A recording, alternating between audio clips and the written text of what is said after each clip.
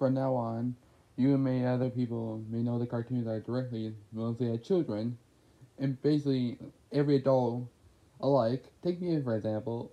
Since I was technically one of them, I know some adult sitcoms like King of the Hill, Family Guy, South Park, Aqua Teen Hunger Force, American Dad, Robot Chicken, and Futurama. These shows in particular will be cartoons for adults that I would enjoy. Even though I'm just an adult who does enjoy these shows, I want to tell you this story only once. And I expect you to remember it all the time. This is the most recent event I've been willing to share with somebody. Here's the closest person to me. I am Daniel Adams. It's a pleasure to meet you. No need to speak to me. I'll be the one and only person doing the talking at the moment. And I will tell you this story once, and I expect you to remember it all the time, here, right now. I suppose that you won't be thinking that this isn't bad, but the events I was expecting wasn't pretty, to say. It was related to a topic of a certain show we've been discussing right now. And that show is called SpongeBob SquarePants. You love SpongeBob? I love SpongeBob. Everybody does. And I mean, who doesn't love SpongeBob? SpongeBob himself is the primary ultimate force of all cartoons, being Danny Phantom, Family Our Parents, Avengers of Jimmy Neutron, Boy Genius, Marvelous Misadventures of Flashback, Total Drama, Beta Zim, you name it, just any of them, come to mind, both mine and yours. Cartoon itself was created by Steven Hillenburg. It was released on May 1st, 1990, and the pilot was just released. The intro was different because I said this one more. It was a pilot episode, but no, I won't be going there. I'm not going to be going there. I'm going to go in much deeper. I'm going to be talking about one of the episodes from season 2, Dump. It was about Gary who stopped playing with SpongeBob and dumped him for his owner's best friend Patrick. This is actually a really sad episode, but it wind up having a happy ending. Unfortunately for me, I did not view the episode the same way because I know for a fact that there was an uglier, alternate version of itself. Just allow me to sit down in this room where we are, and I'll tell you the ultimate quote love story. My origin began only a few years ago when I went to a hotel to stay because the caterpillar work on my house were nearly finished. The floor was gone, yada yada yada, and there was absolutely nothing to see. And it began all in the middle of the night when I had to leave my house. I left my house, then stayed in my car. I drove to the nearest inn. I couldn't find any inn. I couldn't find. I went into town. I found an inn I could stay at, but when I searched deeper into the town, I found my eyes on a nice-looking hotel I'd never seen. I felt like I was in heaven just by looking at it. I parked the car, jumped out, walked inside. I found a nice-looking, well-dressed man in a red suit and a black-orange striped tie standing on the other side where I was. And also the remainder on the desk was a silver bell. I greeted the man and paid him with a good amount of money. I got to my room key. Room C1. When I looked around to my right, I saw a dark, dimly lit hallway with flickering lights on the ceiling. The only thing I could do was just breathe. I went down the hallway. I arrived in my room and locked the door. I slowly opened it, and followed by the sound of the door creaking, with the remains of inside was a damp, ratty, dusty room. It was the only thing decent with the bed. The TV remote, the television appeared to be a perfectly clean DVD case. Was under the television with a DVD player. I closed the door behind me and turned on the lights and ignited the lamp on the ceiling. I sat my leg is down on the floor. I picked up the DVD case, turned it to the front side, and found out what kind of disc remains inside. It all makes sense. The box art was the picture of SpongeBob in a dark room, seeing it had bloodshot, fiery eyes, with an empty Isurus. There was no title on the DVD cartridge, and there was just a plain, generic dark on the backside. Yeah, that's the DVD itself. And curious, I opened the cartridge, popped out the disc, opened the DVD player, slid the disc inside, pressed the open button again, closing the DVD player. I turned on the television, I switched to HDMI 3, and there I was. Celestial screen was a poorly drawn artwork form of SpongeBob and Patrick on a crumbly, wrinkled white background, similar to the one people crumpled up a piece of paper and open it back and get up again. There was music, and there of course was music in the background, and I was listening to what was playing in the background. Sound like me from my perspective, a faint, distorted music box version of the intro theme of the television show SpongeBob SquarePants himself. And every 5 seconds, the music box were loud, ambient drill being bang in the background as the sob agony. The options below background were play, meet the staff, behind the scenes, and more. Before I started the episode, I went into the more. When I went into more, there's a few animated clips. Looked like there was deleted scenes I never seen before. There was labeled below the thumbnail of the clip. Each one of them read test, and there was a name for each last one of them. I backed out and I played the episode. No, I cannot give you a copy of the DVD because I don't want our copy to be handed over to Viacom. After all, do you know when it comes to those kind of things? But I can give you a summary of what happened in the episode itself. I scratched my head in confusion when I saw apparently a black screen, and there's some reason I wanted to know what's wrong with the TV. Before I could get up to fix the TV, the screen flickered, and it would take the viewer to the test car pattern with a bright color with a back block, microscopic silver and white below them. There was audio in the background, and the first noise I heard was ear drilling scene waves in the back. Above the top of the vibrant colors, it read, "Please wait. This might take a few minutes on screen in a digital font." The test card took about 3 seconds to stop. It took me yet another black screen for a few more seconds, and it showed the intro. "Are you ready, kids?" The pirate painting asked the audience. Only me, because I was the only one watching this traumatized introducing episode. The kids in the background wouldn't be heard. Pirate painting then said, "I can't hear you." And then the next thing I knew, there was a small child whimpering, Spruce Top, "Leave me alone," in the background. The intro then started with a camera panning down at the behind of the house with SpongeBob SquarePants revealing the bunch himself in his underwear. He noticed that he wasn't wearing his iconic brown pants with a white shirt and red tie until his hand gave his clothing, making SpongeBob smile and put his hand around his hips. You know, for the intro, we all know and love it. It seemed normal now, so I kept watching the cartoon. I already tucked into the bed. As soon as the intro ended, things seemed to not be the same. Then SpongeBob popped up from the screen. Instead of playing notes like the flute, he started staring deeply into the camera without emotion. The screen faded to the episode title card. The background was really lit and on screen. Read the title and the episode title. The episode title music was silent. Black noises. There was nothing to be heard. Once the title card faded away into bubbles, the episode began. SpongeBob was playing the game of tag with his cat Gary the Snail. The two were playing together. Right after a few seconds, was when SpongeBob's best friend Patrick Star proceeded to jump into the middle of the SpongeBob game a tag with a pet.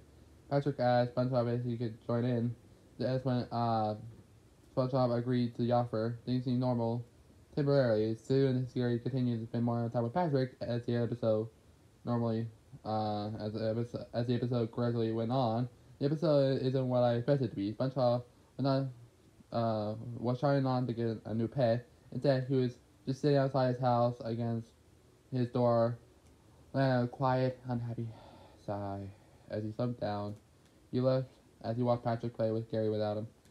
He get it eventually, SpongeBob snapped angrily, as he wants to do with unreading glare on his face. The screen transitions into the bubble position.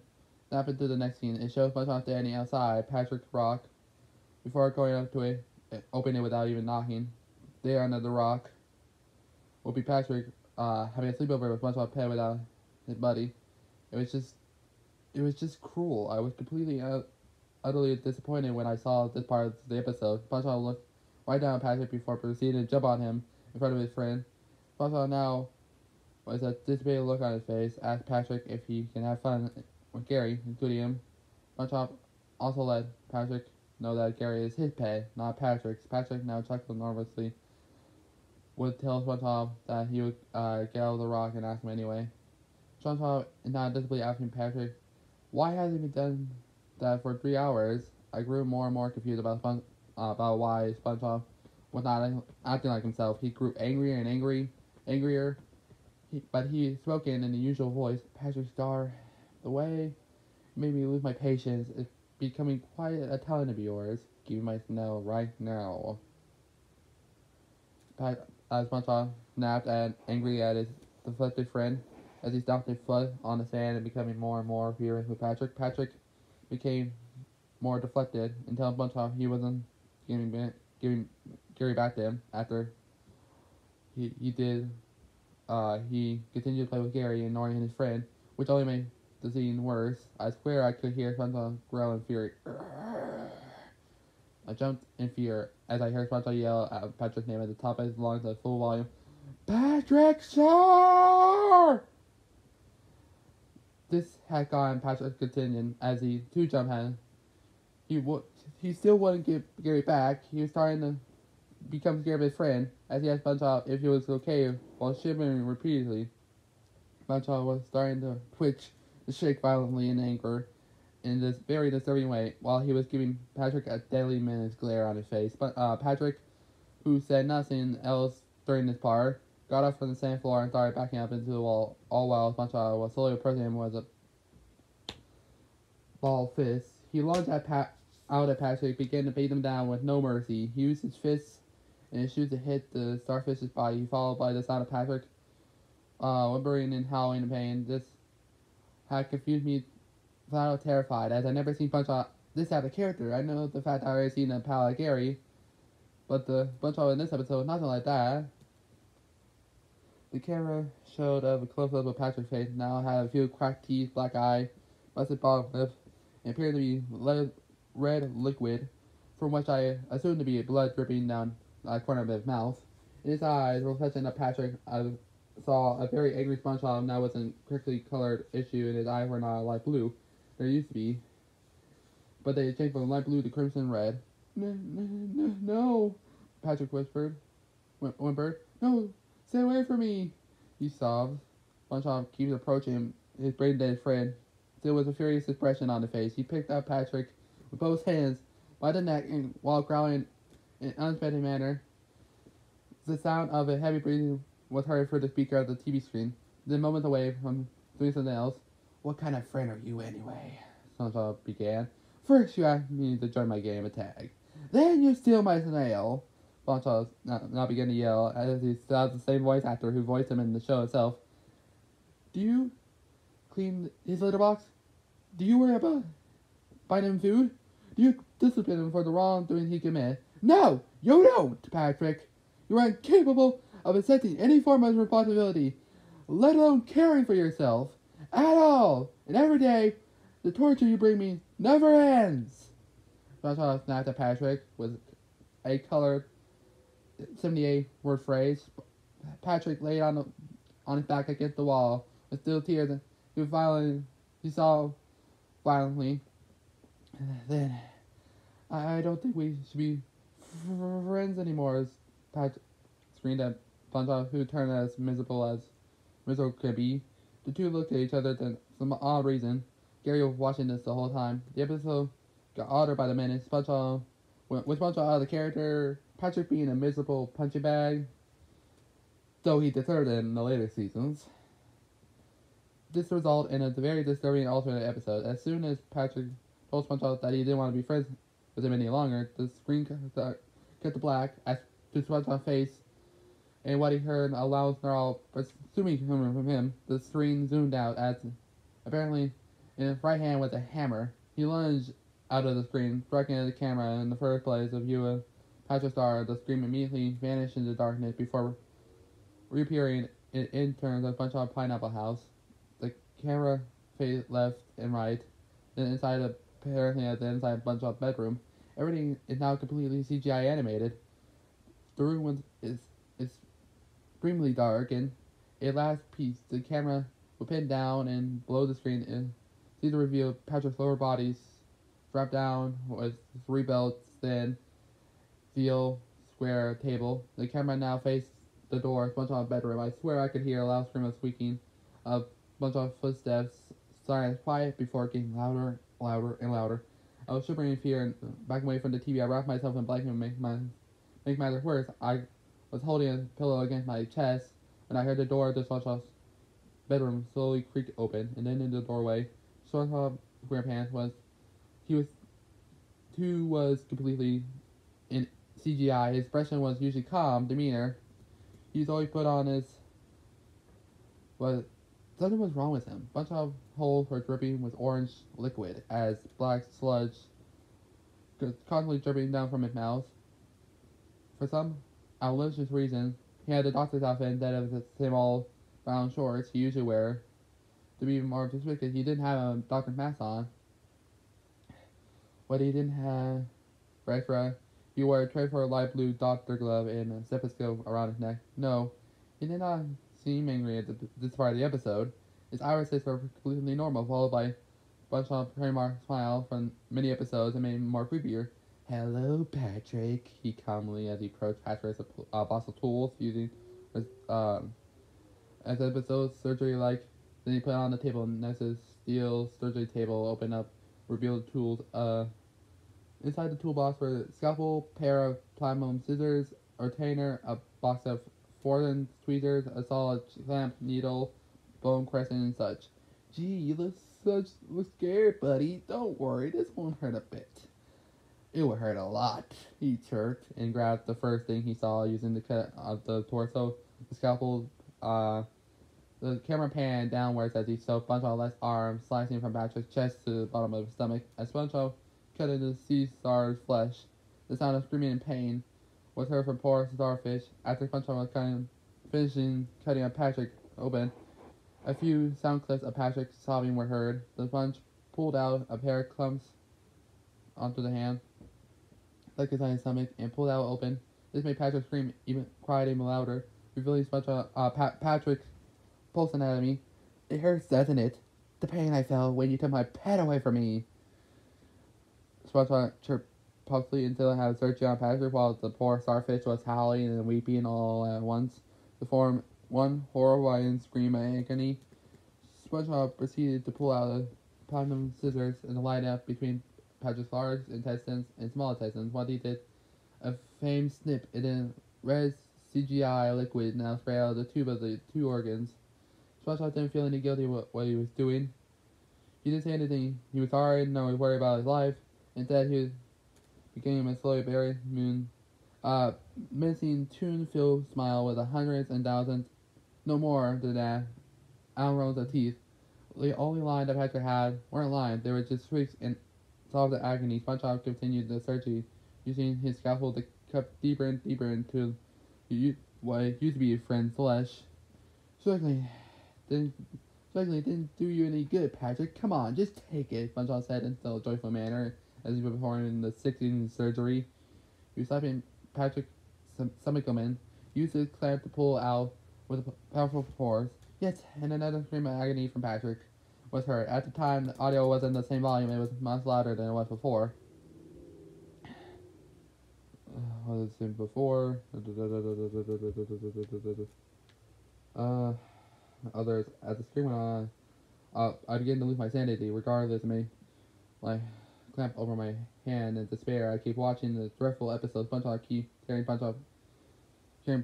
Patrick's body apart. Now, cutting up Patrick's left arm and right leg. Then the nightmare went on and on. SpongeBob was letting out his usual laugh. It wasn't psychotic. It was the same flat-out SpongeBob laughter. He kept laughing and laughing on and on. He couldn't stop. The screen continued to jump swiftly, repeatedly, while the torch of both balls continued. SpongeBob cut off Patrick's last two limbs. Then he grabbed the first two things he had cut off, and he faced the camera with his mouth wide open. All his mouth at once. He began to chew them. He started to stare at the screen while he chewing all four of Patrick's limbs, with that black sludge dripping down from his mouth, mixing with the CGI blood to form a disgusting mush. Once he was finished, he swallowed all of it, and I heard a hard swallow coming from the sea sponge. The camera would cut to Patrick's star first in perspective. Leaving SpongeBob staring in front of him, visible tears was streaming down Patrick's eyes. He couldn't handle any more pain and torture what SpongeBob was giving him. Alright, Patrick. Looks like it's time to conclude this, SpongeBob said with a smile. He put out an axe. Once he did, he went slowly to Patrick. It took about a minute or 30 seconds for him to make his way to retain his friend. When he finally got there, he had to held the axe back, and with a swift swing, he slashed Patrick's head clean off his torso, made it fly upwards in the ceiling, rocking around the room. For the moment, the cut to Patrick's decapitated head laid on the floor with Patrick's tongue hanging out of his mouth and eyes still open. The camera cut back to when SpongeBob, with his back turned, slowly turned, and his face was on the screen. I heard something. It came from him. "Your turn," he whispered. Upon whispering, in the background, now color with dark crimson color, before the live action footage screen vanished into black and white and nothing in color. Barely 30 minutes later, it showed a few clips of the car crash into the brick wall, a toy plane on the landing on the grass, RT footage of Roy King being by police officers, Brian blood on me with a blender, Candy Operation Archive scene, a bloodline stretch out from the bathtub like a tiger. Trigger. A small child choked on the contents of some milk glass. A man busted hit with a cannonball in slow motion while he popped by inwards. And what was heard in the background, no audio clip was for themselves except for a sound of a newborn baby cry. And this scene vanished to one more. It was fade on screen. It was Patrick's head in the same CGI style, hanging off a hook. With being tied to his mouth. A few chilling words appeared on the bottom of the center of the television below Patrick's decapitated his hanging head that reads, "Created by Steven Hilberg." Then the picture would vanish. The screen. One last scene would show the same picture of the same front of the DVD case of SpongeBob in the same dark room with no mouth, bloodshot eyes, standing perfectly still before seeing in it. SpongeBob blinked his eyes. The one thing I wouldn't call SpongeBob blinking his eyes vanished into the darkness before turning the main section screen. I was speechless. I had nothing to say. No words ever entered my brain. I told words in the episode itself. I slowly got up from the bed, turned off the television, adjusted this. Upon doing that, I pulled into the car she came from. I pulled out a sticky note from my jacket pocket, and I pulled the sticky note off put on my pen. I wrote a note to the next person who stayed in room C1.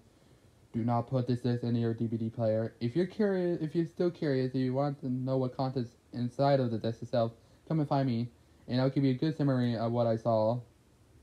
Daniel Adams." I put the cartridge back into place next to the TV. Just the next person who came across the room find the DVD, no place on it. No, not to play the disc. To wrap it up, I just have to say, it's been good talking to you. I hope you remember what I said. Please, I hope you believe me, because this episode is real. And if you ever happen to find a decent, heavy looking in, you know what the DVD came from. You know what might happen to the DVD, who will be the next person to watch it. And most likely it won't be you, thanks to hearing my story about it. So don't watch this version of episode of SpongeBob.